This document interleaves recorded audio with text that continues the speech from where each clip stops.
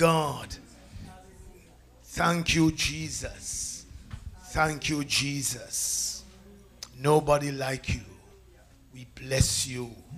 We worship and we honor you. Thank you, Jesus. Thank you, Lord.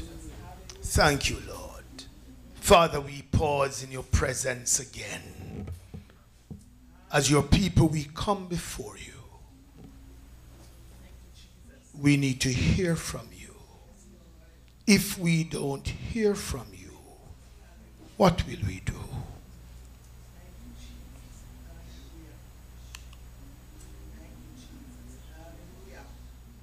We await the word from you, Spirit of the living God. Fall afresh on us, your people. Speak again. Speak through your servant. Speak to your servants.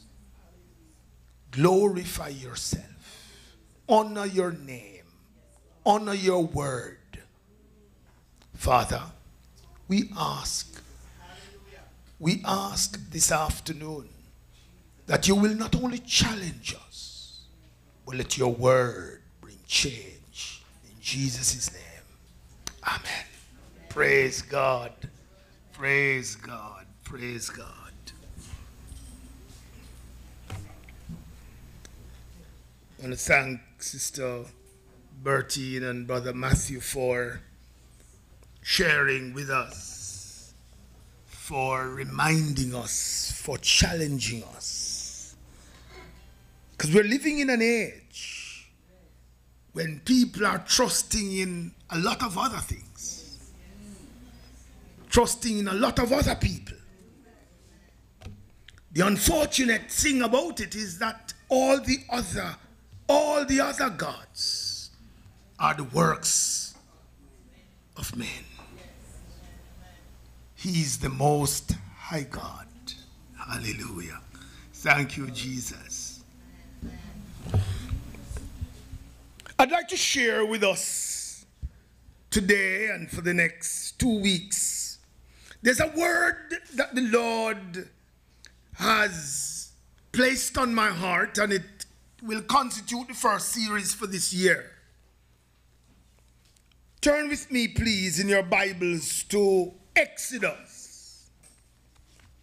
We want to read from the book of Exodus. And I'm going to read one verse at this stage, but there are other verses that I'm going to be reading as we go along. But in Exodus chapter 4, verse 2, Exodus chapter 4 and verse 2. And the Lord said unto him, what is that in thine hand? And he said, a rod. And the Lord said unto him, what is that in thine hand? And he said, a rod. And so the topic for this first series is, what is that in thine hand? Brothers and sisters, the Israelites were in Egypt for 400 years. They were being oppressed. Of course, you remember how they got there? Joseph was sold into Egypt as a slave initially. He went there, God blessed him. He rose to prominence. He rose in the ranks of leadership. And then his father and his remaining family members joined him later on in Egypt because there was famine in their land. And over time, God blessed them. The Bible tells us that there arose a Pharaoh who did not know Joseph. Remember that God gave Joseph a dream. Gave the Pharaoh a dream, yes, of the 7 hares eating up the other, the 7 cows eating up the other one, yeah, the meager ones eating up the other ones, and they never understood it, and Joseph interpreted the dream. 7 years of plenty coming, yes? 7 years of famine coming. Mighty God. He was promoted to be the man who would organize the country, yes, to reap the harvest and to store up the harvest and to navigate them through the time of famine. Of course, God blessed Joseph and blessed the crops, and they navigated through that difficult time.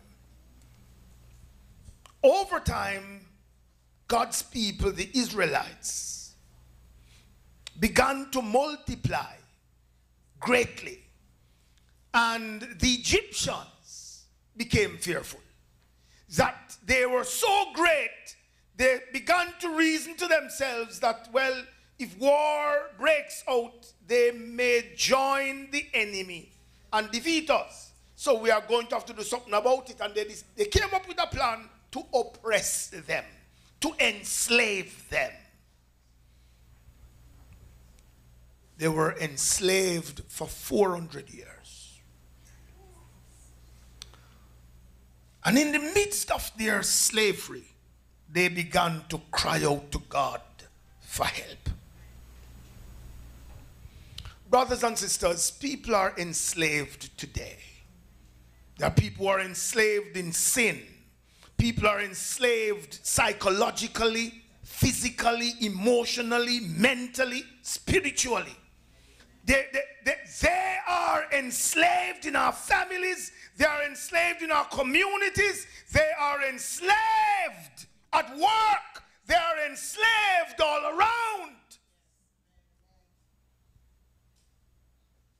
As the Israelites cried out to God for deliverance, God heard them. God heard them. And he identified one man. Mighty God. God is still searching for a man. God is still searching for an individual. He identified one man, Moses, in the Median desert, and invited him to lead his people out of Israel. I wish to propose to us today that out of Egypt, yes, thank you. I wish to propose to us today that God is still seeking for an individual who is available to bring deliverance to his people. I want us to examine the text. And there are 3 things that I want us to examine together from this text as we bring this message to relevance to our own lives today. I want you to imagine the people of Israel in slavery, under bondage, under oppression, and they are given work to do, and they are being flogged while they are doing it.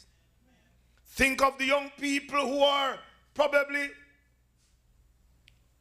who are now enslaved, who are being trafficked, who are being held against their will. Some of them, young ladies, were promised jobs in other countries and only now to become sex slaves. So many people are faced with all of these oppressive situations. How many people, sometimes it is not as bad as that. And sometimes people are working and working hard, and they're not being compensated fairly. Sometimes people are in their families and they're not being treated fairly. Sometimes it is in marriages and they're not being treated fairly. And so God, people are crying out. People are crying out. People are crying out.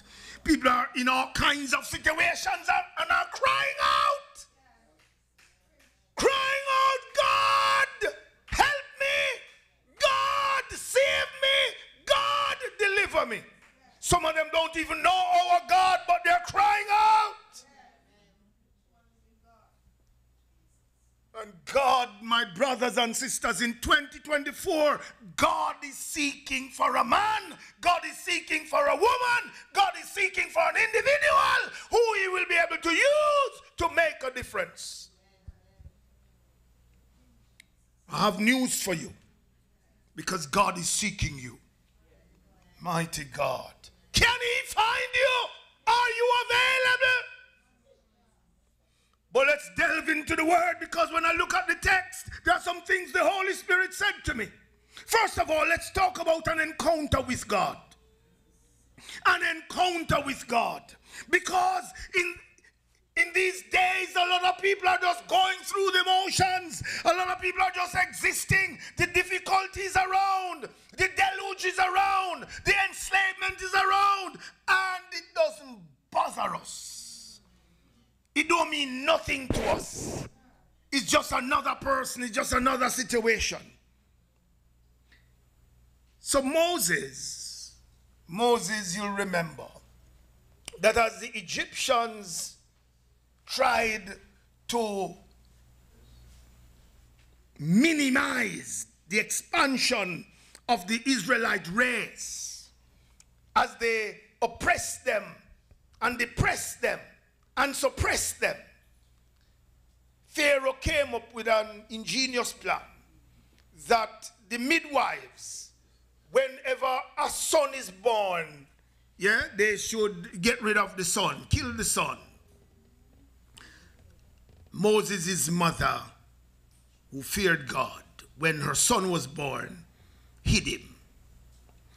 And Pharaoh's daughter found him. And God, in his wisdom, allowed Moses' mother to be his nurse. You can't get better than that. Moses was reared by Pharaoh's daughter in the very palace. You think God easy? The same man who orchestrated the plan to destroy all the males, he's now protecting Moses. Moses living in his house. He's protecting Moses with all the military might of Egypt. The same man. Lord Jesus. Somebody said the same man. Lord Jesus, mighty God, when you fear God, the Bible said when your ways please the Lord, even your enemies are made to be at peace with you. God will protect you in the midst of your enemies. The same man who gave the decree to kill him is now protecting him.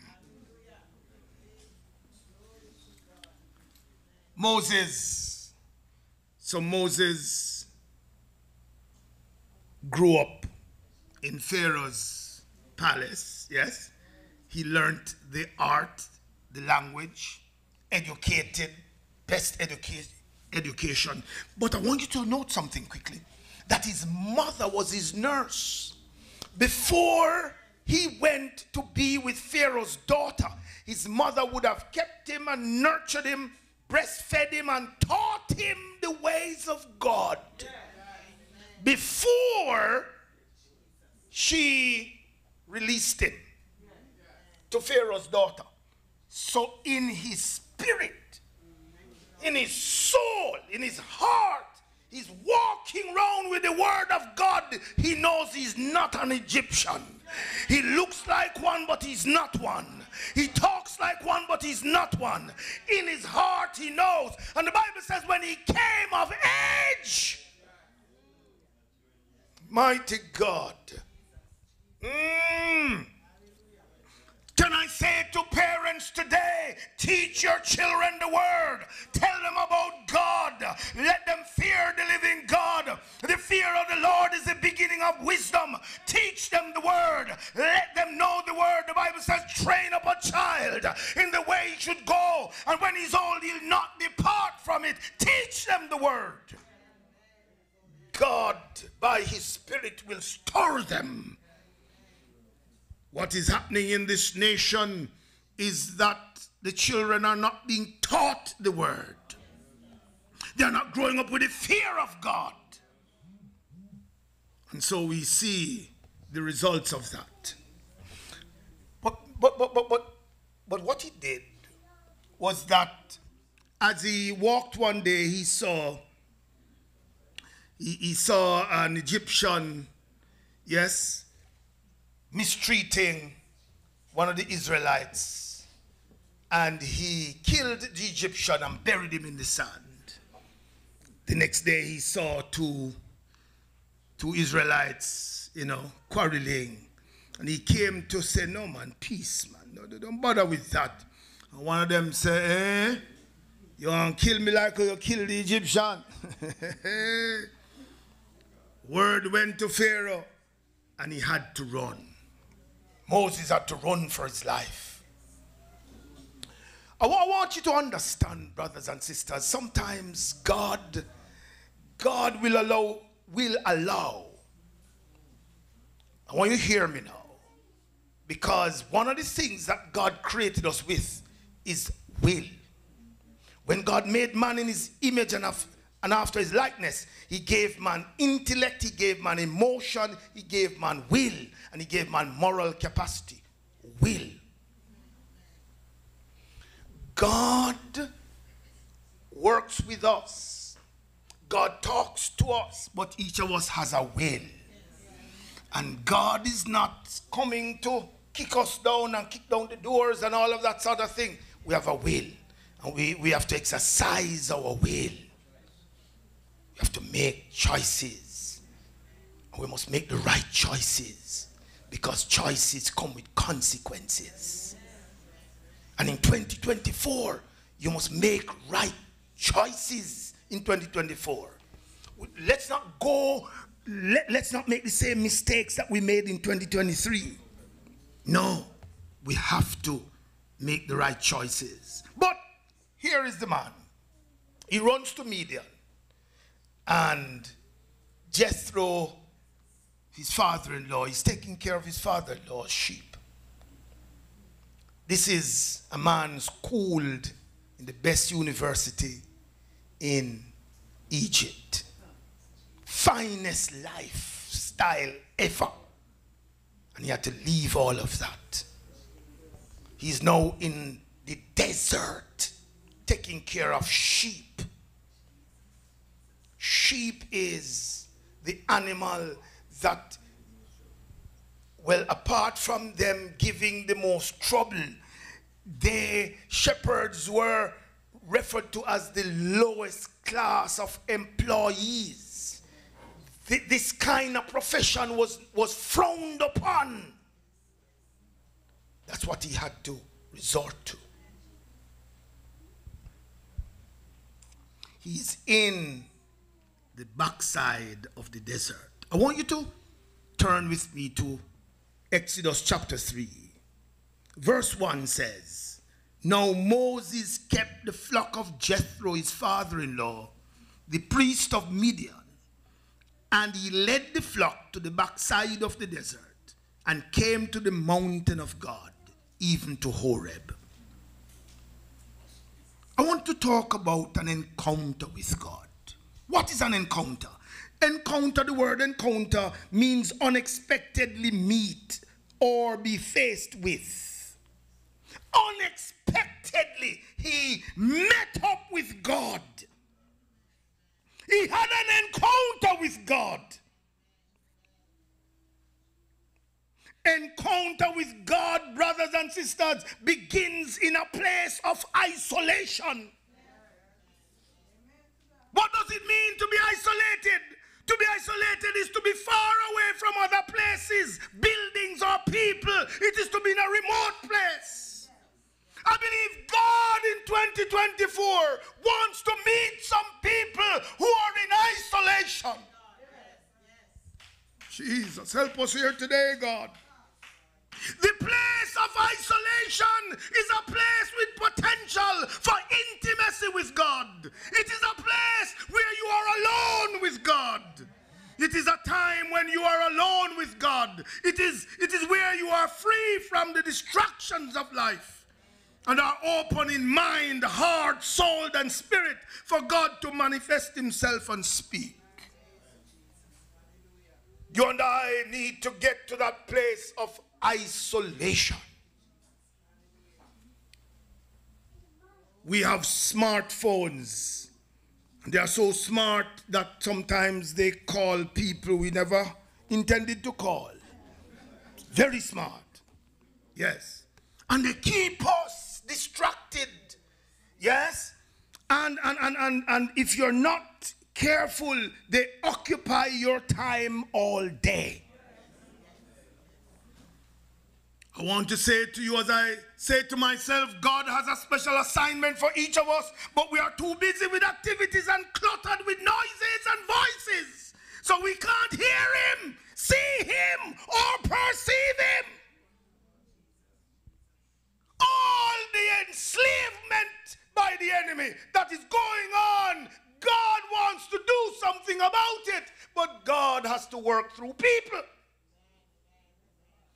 God wants people to work through. God wants you, God wants me, but we are busy. But like Moses, God wants people who are in isolation. You and I have to unclutter our lives and get to that place where we will spend time alone with God. You and I are going to have to push away from the dining table, push away from the TV, push away from the phone, push away from these things and say, God, I want to spend time with you. Look at verse 2. Verse 2 says, and the angel of the Lord appeared unto him in a flame of fire out of the midst of a bush. And he looked, and behold, the bush burnt with fire, and the bush was not consumed. Brothers and sisters, verse 2 indicates that God has a desire to meet with us, but he will not do so until we become available.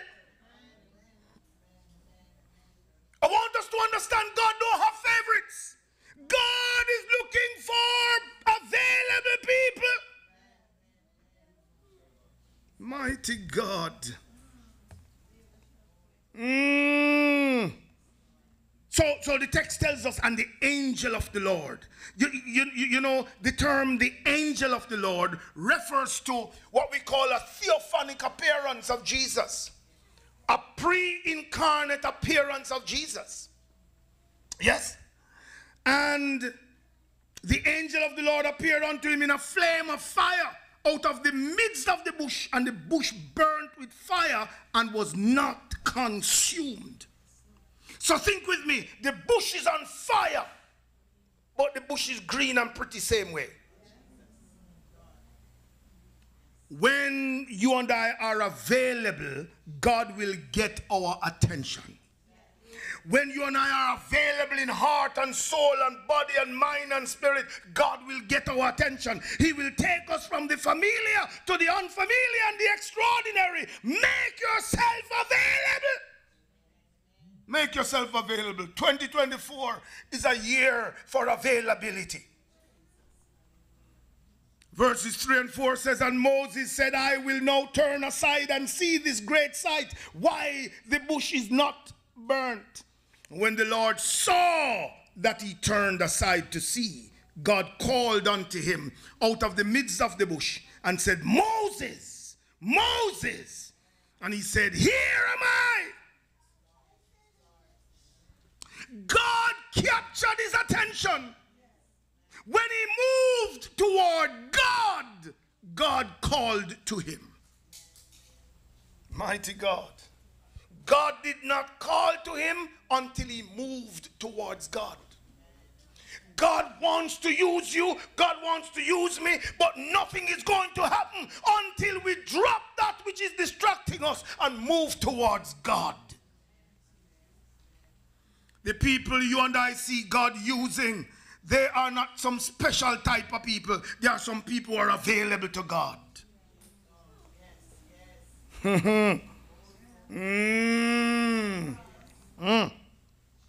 Jeremiah 29 verse 13 says, you will seek me and find me when you seek me with all your heart. So I want to call us to availability in 2024. I want to call you. It is not rocket science.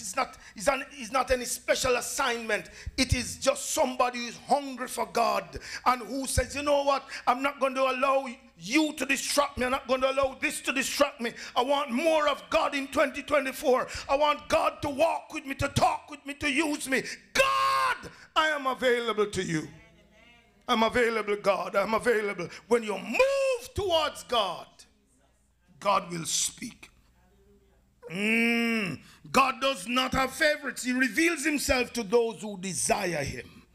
In James 4 verse 8, the Bible says, draw nigh to God, and he will draw nigh to you. Cleanse your hands, ye sinners, and purify your hearts, ye double-minded. And then in verse 5, the text says, and he said, draw not nigh hither. Put off thy shoes from off thy feet, for the place whereon thou standest is holy ground. Verse 5 reveals to us, brothers and sisters, that coming to God must not be with familiarity. When you and I come to God, we're not coming to God as our friends and cumbalers. We're not coming to God like our brethren. We're not coming to God like we're going to our sister and our brother. We're coming to the King of Kings and the Lord of Lords. You and I must remember that he's holy. He cannot sin and he cannot tolerate sin. Take off your shoes. Where you are standing is holy ground. I want you to recognize that this is holy ground. God is holy, and there must always be a sense of awe and reverence in our heart and in our approach to God. You and I must never take God for granted. And so, take off thy shoes.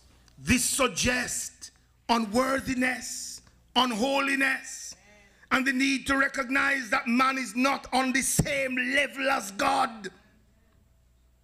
Whenever you enter his presence, you should engage in a physical posture to remind your heart of the place of humility that you should observe. So when we come and we kneel, when we come and we bow, when we come and we prostrate, we are reminding ourselves of our own insufficiency. We are reminding ourselves that the one to whom we come is above us, is beyond us. In verse 6, the text says, moreover, he said, I am the God of thy father, the God of Abraham, the God of Isaac, and the God of Jacob. And Moses hid his face, for he was afraid to look upon God. God introduces himself as the one who has met and dealt with some of the greatest forefathers who all worshipped him. Moses knew about Abraham. Moses knew about Isaac and Jacob. These were fathers of the faith, the patriarchs of old. Moses revered them, but God made him understood clearly that I am their God. You revere them, but they worshipped me. Mighty God. When Moses is made aware of who God is, the Bible says he hid his face from God, for he was afraid to look upon God. Have you and I gotten to that place of awe before God? Are we at that place of familiarity where it's just another day, another Sunday, another morning? Do we live with a sense of awe of God? Anywhere God's presence is manifested, people fear God. Anywhere people do as they like, sing as they like, come as they like, you know the presence of God is minimal in that place. You and I have to examine our hearts to see where we are. Because anywhere the presence of God is magnified, there is fear for God. And so Moses had an encounter. God wants you and I to have an encounter with him. But let us talk quickly about the engagement with God. Not only an encounter with God, but an engagement with God. In verse 7, the Bible says, and the Lord said, I have surely seen the affliction of my people which are in Egypt, and have heard their cry by reason of their taskmasters, for I know their sorrows. Verse 7, brothers and sisters, has several lessons. One, it suggests that God knows all about our struggles. You in your small corner, I in mine. You in your dark corner, and I in mine. God knows. God knows what is taking place in your family. God knows what is taking place at work. God knows what is taking place in your community. God knows. When people cry out to God, it does not escape him. The Lord says, I have surely seen the affliction of my people which are in Egypt, and have heard their cry by reason of their taskmasters, those who are oppressing them. I see what is happening. I hear their cry. God hears the cry of his people. God is hearing. God is responding and intervening in our situation, even though it seems otherwise. So God is doing something about the cry of the people in Egypt. He's in Midian, the Midian desert, talking to Moses. And he's talking to Moses about these people who are in Egypt and their sufferation. Sometimes God wake you up here in America or in Jamaica, wherever you are, and he's talking to you about somebody in England, somebody in Australia, somebody somewhere else. God wake you up to pray. Somebody is in trouble, and God wakes you up. God stirs your heart to respond to that situation. May God find you. May God find me. May we become available to God. The people of God in Egypt are crying out for deliverance, and God is engaging a man in Midian desert to make himself available to be used in their deliverance. Brothers and sisters, hear me today. One man in the hand of God can make a difference. Almost over 1 million Israelites are in Egypt. God wants to deliver them, and God sought for one man. God wants to make a difference in your place of work. God wants to make a difference in your family, and God is seeking for an individual. I think a lot of times a part of the problem is that God is seeking for an individual, and we are hoping he'll find somebody else. One man in the hand of God can make a difference. But the question is, can God use you to make a difference in your family, in your workplace, in your church, in your school? Can God use you? God can only use you if you are available. Thank you, Jesus. God knows those who are available to be used by him because they are first available to him as they spend priority time with him. I want you to understand, it seems so mundane, it seems so simple, it seems so parochial that somebody who moves away from the hustle and bustle and unclutter their lives and go and spend time with God, that God would engage them, that God would first encounter them, then engage them as God intervenes in the enslavement that is taking place now. I want you to hear me well, because God wants to make a difference where you are, and God wants to use you. Thank you, Jesus. So I want you to look at it. Look at verse 8. And I am come down to deliver them out of the hand of the Egyptians, and to bring them out of that land unto a good land, and a large, unto a land flowing with milk and honey, unto the place of the Canaanites, and the Hittites, and the Amorites, and the Perizzites, and the Hivites, and the Jebusites. Verse 8 reveals to us that God engages in our situation by himself first. Look at the text. The text tells us that God predetermines what he will do.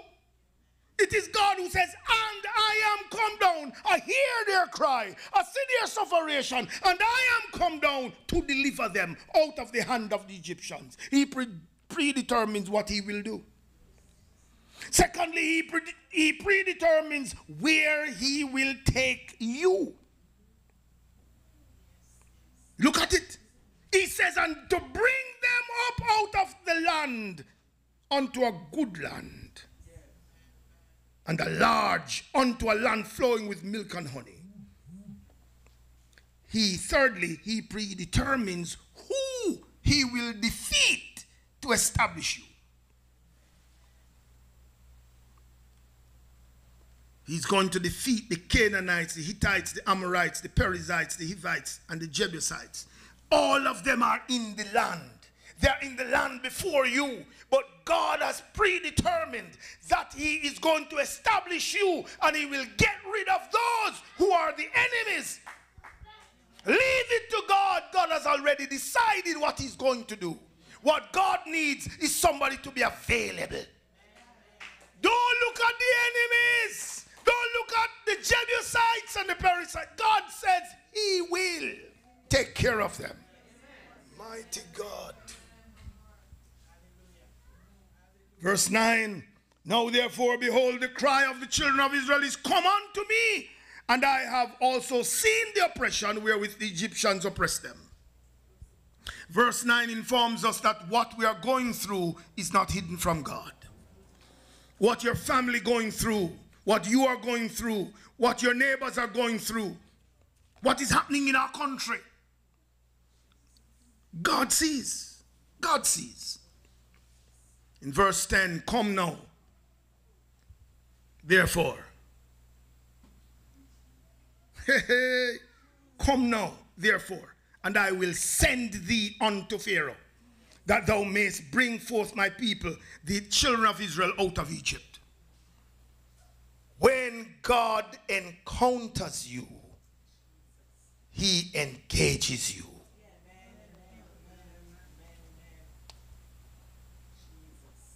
Is it that you're hoping God would talk to somebody else?